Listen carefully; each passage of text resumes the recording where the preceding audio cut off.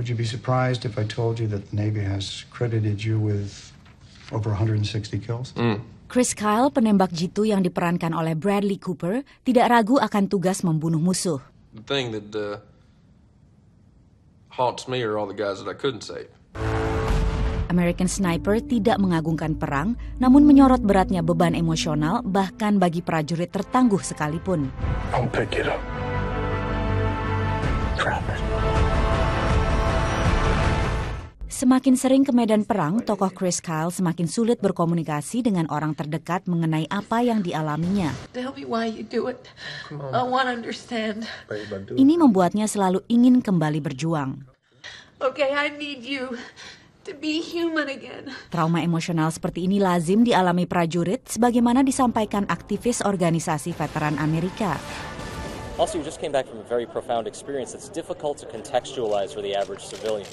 And so that's why I think films like this are important in trying to contextualize that experience and some of the emotions that come with going to war and then coming home.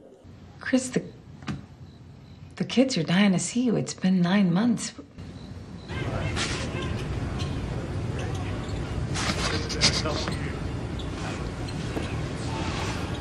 I'm coming home.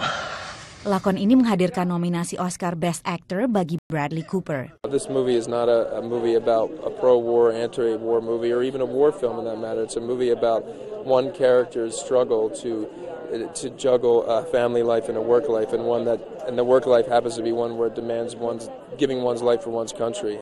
Chris Kyle tewas dibunuh awal 2013 oleh veteran yang juga mengalami trauma pasca perang.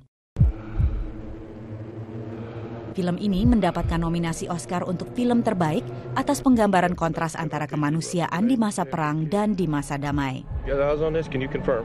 Negative. Your call. They fry you if you're wrong.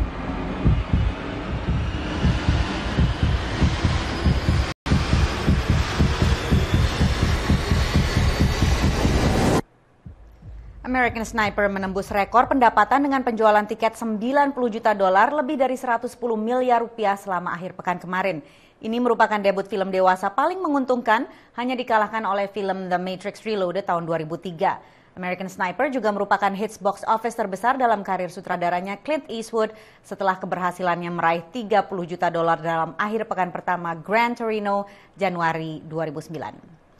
Dari Washington DC, saya Patsy Widakuswara dan tim VOA.